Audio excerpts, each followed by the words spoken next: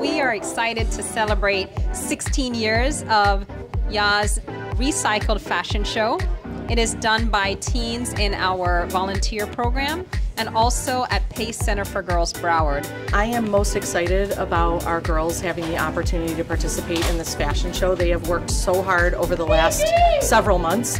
They're so empowered by this project, and we're just so grateful for the partnership with Young at Art. The designers not only have designed their dresses based on an environmental issue, but they've also picked out hair and makeup to make this a whole complete look. You know, we want the audience to walk away not just informed, but like absolutely wowed. Every single one of the girls that are here have done an amazing job on all of their costumes. You can definitely tell that there's been a lot of hard work and love put into these dresses, and I'm so excited to watch them walk the stage. The best part, I think it's the part that everything comes together.